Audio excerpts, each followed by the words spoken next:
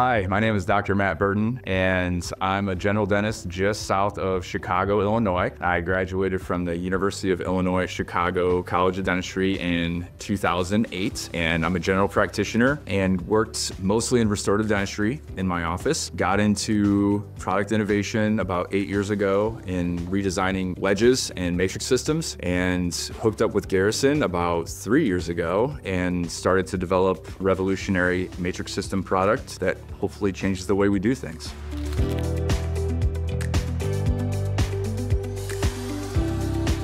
So where did the quad matrix, where was it born? The very first origins of this were at a trade show in Las Vegas. Actually, it was SmileCon. My first seminar, I guess, teaching opportunity at this SmileCon, and little did I know that Tom Garrison was in the crowd. And fast forwards a few months later, he introduces himself to me at the Chicago Midwinter, and we just started chatting. And so that conversation kept going, and we kept kind of bouncing ideas off of each other. And then a few years later, we are here now with this amazing new system.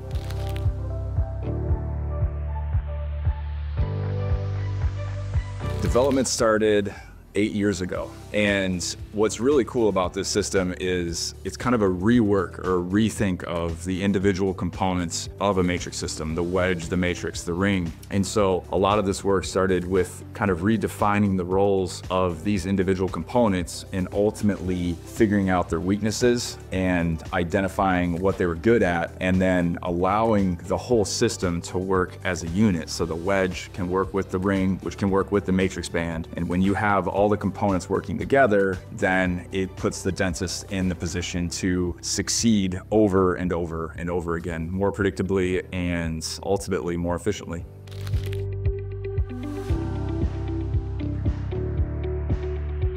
The evolution of what we know now as the quad matrix. It came from an area of necessity, right? Or it had its origins in necessity. So when I was practicing, the white filling demand was increasing rapidly. The types of restorations that I was having to do were evolving and changing, and I would run into consistent issues. And there was one particular week and ultimately one particular day that I had 2 restorations on lower bicuspids.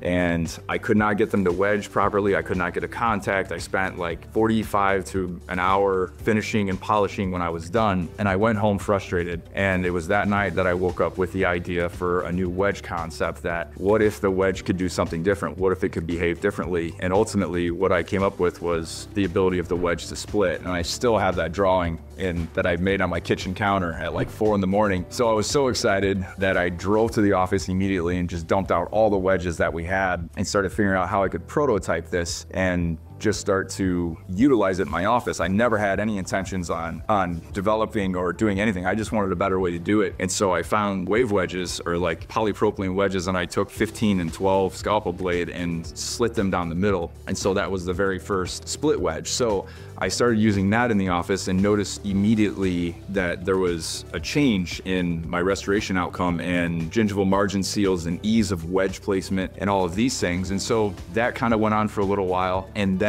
one day by accident, I thought, well, what if, and I was only using those for specific restorations, right? So far, kind of for like the trickier ones. And then I started to use it more and more. And then I thought, well, what if the ring could actually engage that split wedge? And so I started using like Paleodent Triodent rings that I had at my office and some Garrison rings too, 3D XRs, and splitting the wedge. And then I noticed that there was a definitive change in outcome and predictability and just overall workflow. And so it went from the change to the wedge to figuring out it could work with the ring to designing a system that was made to do just that and mesh the two.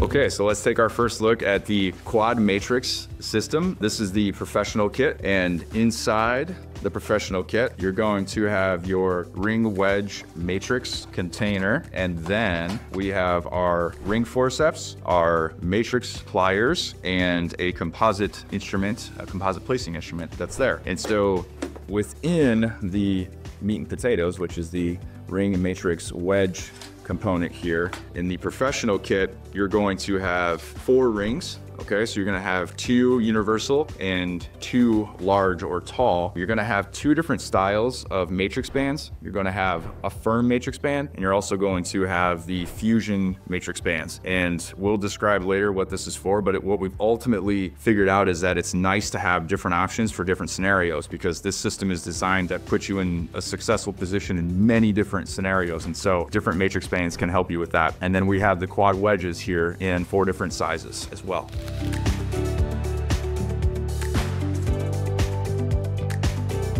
The way that I would summarize the quad matrix is that it's an evolving product for an evolving demand. So when we first started doing composite restorations, they were this much of what we did. And then now they're almost everything that we do. And the types of restorations, the size of restorations, the location of these restorations, we're placing them subgingival. They're wider than they've ever been. So the demand that we're put into and the demand that we're placing on our restorations needs to be balanced with the tools that are meeting that demand. And so this product came from a true origin of necessity. And when you have that, then you have a really organic evolution and process and drive for development and success. And that's what the foundation of this whole system's about.